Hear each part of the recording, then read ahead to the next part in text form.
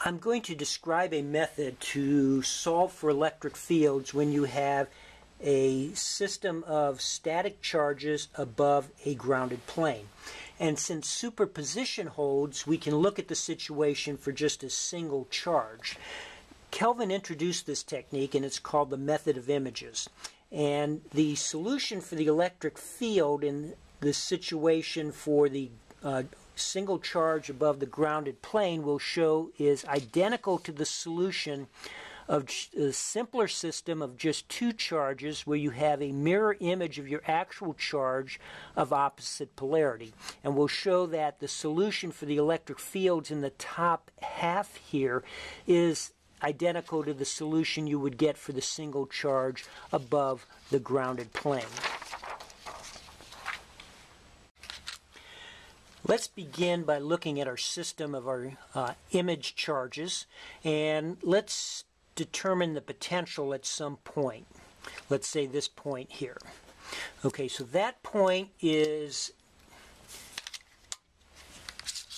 a distance r sub 1, say, from the positive charge. So let me define our vector r sub 1, and a distance r sub 2 from our minus q. So r sub 2 is the vector that points from the minus q to our point P at some position r. We can use superposition to find the potential at this point by finding the potential first due to the plus q charge and then the minus q charge. Okay, so the amount of work to bring 1 coulomb of charge from infinity to point P, and assuming point P is at some location little r, is q over 4 pi epsilon sub 0 times the length of vector r sub 1. And the potential at our point P due to our minus q is the amount of work to bring 1 coulomb of charge from infinity to position r with just minus q there is minus q over 4 pi epsilon sub 0 times the distance our point is from our charge minus q, or the length of this vector, just r sub 2. Now, for convenience, let's pick the potential at infinity to be 0.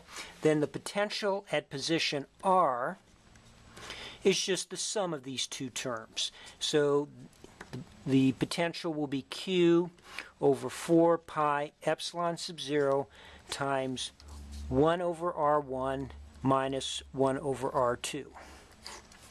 And then, of course, if we wanted the electric field everywhere, we could just take the gradient of this scalar potential field.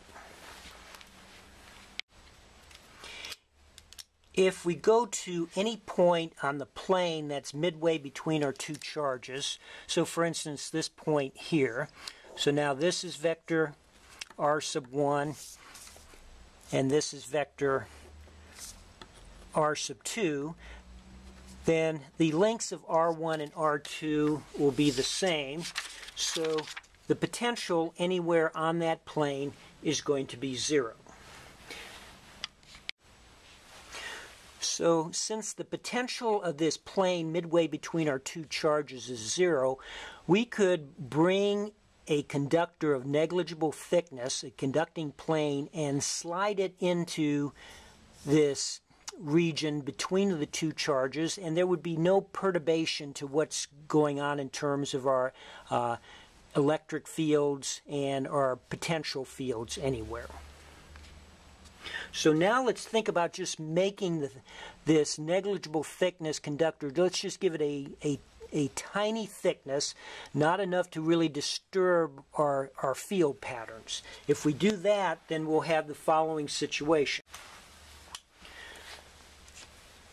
So then what would happen would be the electric field lines emanating from the positive charge would terminate on electrons, negative charge on the top part of this plane, conducting plane, and then reemerge from the positive charges on the bottom part of the plane. So now you can think of this infinite conducting plane as a Faraday cage that is isolating the top half of our universe from the bottom half of the universe. So now I could move this negative charge around in the bottom half of the universe and it would not cause any effect on the top half. So you could actually move this negative charge inward and towards the conducting plane. The positive charges then would be attracted and eventually they would all be at the same point in space and you would effectively have this situation. So now we're to our original problem of a positive charge above a grounded conducting plane, and we see that the electric field pattern for this situation is identical to the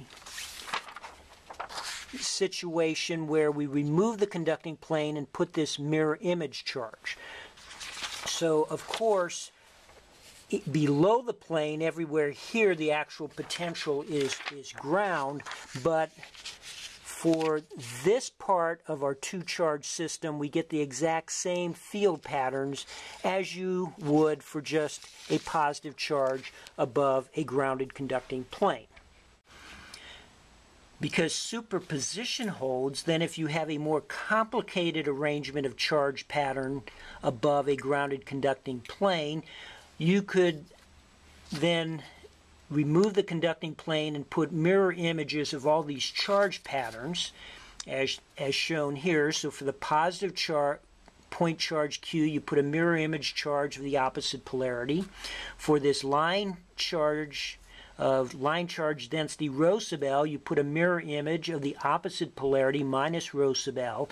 And for a volume charge distribution here of minus rho sub V, you put a mirror image of that charge distribution of the opposite polarity plus rho sub V.